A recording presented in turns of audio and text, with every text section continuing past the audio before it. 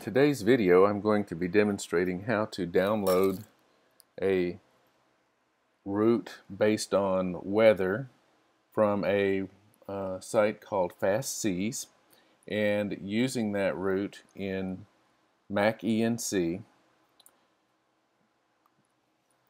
Now, the first thing we need to do is look at the route that I've planned for using FastSeas. I'm not going to describe particularly how to use this site. This is a subscription service, and you can get 5 free calculated routes per month, or you can purchase a subscription for unlimited route planning. Now, you can see up here that's FastSeas.com is the site. Now, I've already planned where I want to start and end. This is not dock-to-dock planning. This is just weather routing for either sailboats or for motor vessels. And once you can set this up for your own boat, but here on this link you'll find route positions, and in the route positions page you can download a file that will work with GPS NavX or MacENC, which is what we're talking about today.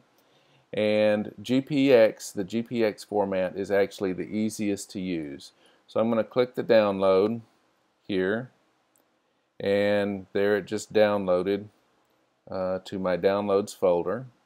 I'm going to go back to MacENC now and import that into MacENC.